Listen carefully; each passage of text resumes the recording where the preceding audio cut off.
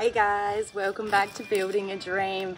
So on this episode I am building a chicken pen. So I'm trying to use all natural materials and recycled materials for everything that I build during the whole home build. So the container house, the caravan, chicken pen, everything. So I've just got over here a chicken house made out of recycled wood, and then I'm just using all the trees that had to be cleared for where the container house is going to go. So I'm just using all of those to make the chicken run. And so the chickens are in the house right now, getting used to their new home for 2 days. And then hopefully in that time I can finish the chicken run. And then I hope they like it. Of the things I want to create, and that's what happened here. I had this vision of this little red enchanting door in the bushlands being all magical and stuff, so I found this free door on Marketplace and painted it red. I also had this idea to find a free cubby house on Marketplace for the girls' home to sleep in at night, but I couldn't find any, and I actually came across this guy who had an old chicken home that his girls lived in, so this is what I've used, and I decided to also paint it the same red colour that I painted the door, just to add to the magical feel. For fire safety reasons, there needed to be an area of land cleared where the container house is going to go, and so for that reason there was a lot of logs and everything, and I told the earthworks guys to make sure they left them behind so that I could use them, and so that's exactly what I'm using for the chicken coop. So I'm measuring these and cutting them to size with the chainsaw. Okay, so then it was time to install the posts, and the depth of these holes needs to be about a third a length of the post that you're putting in. Now, I also made this natural cement using a mix of clay and fine sand and water to kind of hold the post in place, but they were pretty secure anyway with the depth of them. I put in a total of 10 posts, and I would say the trickiest part was just making sure that I had the measurements correct and that the door frame was going to fit, so the door into the frame, that is. So the next step is to connect chicken mesh to the post, and you're going to do this with U-staples and a hammer. I also put some posts along the bottom as well that were very heavy and connected this with U-staples too. Okay, and you also may be thinking, what about foxes? Because I have got that comment before, but don't worry, I will be adding something very soon that will definitely be keeping them out.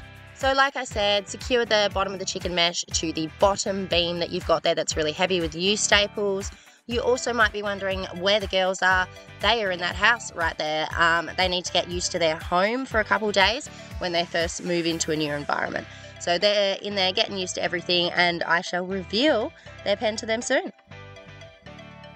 Okay, so now we're going to work on our middle beam. So you're going to find logs that are the correct size, or cut them to the correct size, and then you're going to secure them using a clove hitch and square lashing. Okay, so that's what I'm doing here on the sides, and you're going to go all the way around the chicken coop. It needs to be the height of your chicken wire mesh so that you can secure that to your mesh.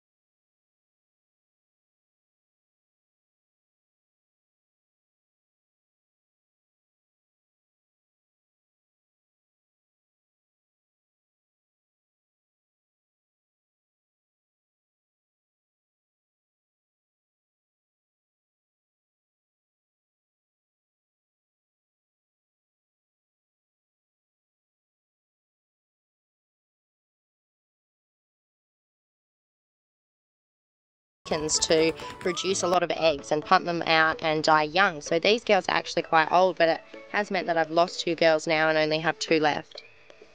So now we're just using a reciprocating saw to cut off the tops of the posts and level them all out.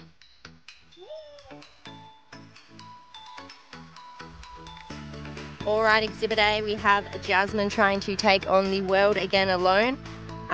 In all seriousness though, I am securing the top beam to the top of the chicken coop. I am doing this with a rope again, but also with bolts, because this one is quite heavy and I definitely want it to stay on top of the chicken coop and not end up on the ground.